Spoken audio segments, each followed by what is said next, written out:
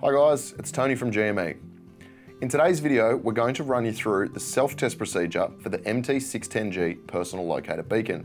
If you're spending a lot of time in remote areas or traveling in areas with limited or no mobile phone reception, a personal locator beacon is great insurance for situations where you may need to call for emergency assistance.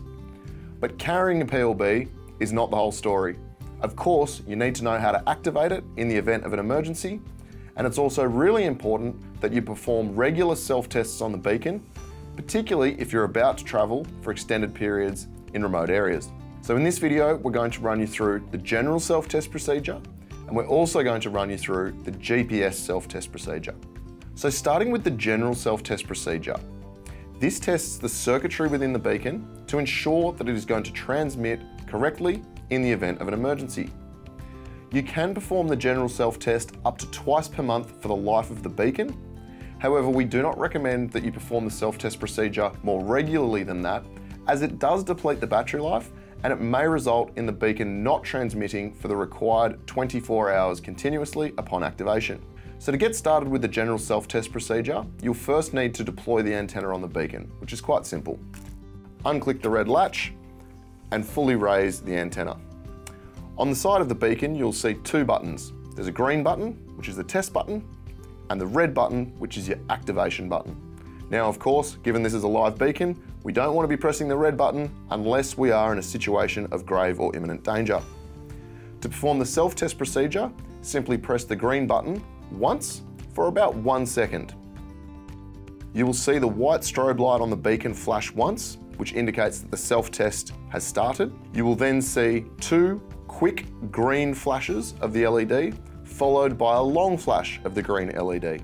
Now, instead of those green flashes, if you see the red light flash at any point, that will indicate that either the 121.5 MHz or 406 MHz circuitry is not performing as intended, and at that point you should contact GME and arrange to return the beacon to us for assessment to ensure that it's going to work correctly in those emergency situations. Now for the GPS self-test, we need to step outside. So as you can probably tell, we've now moved outside.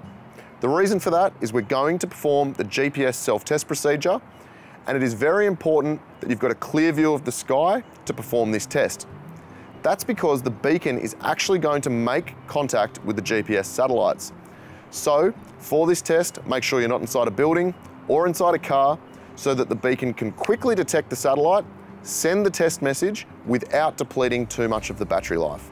So we start the GPS self-test procedure the same way as the general self-test, by deploying the antenna and pressing the green test button. However, instead of pressing the button for 1 second, press and hold the button for 4 seconds until you see the green LED illuminate, at which point the GPS self-test has started. Now, while you're conducting this test, it's very important that you keep the beacon in the one location with the antenna pointed directly up towards the sky.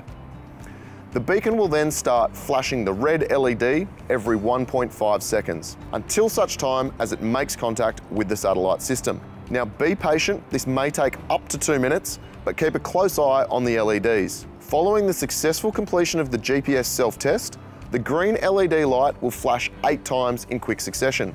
If, however, the red LED light flashes 8 times, that indicates that the self-test has not been successful.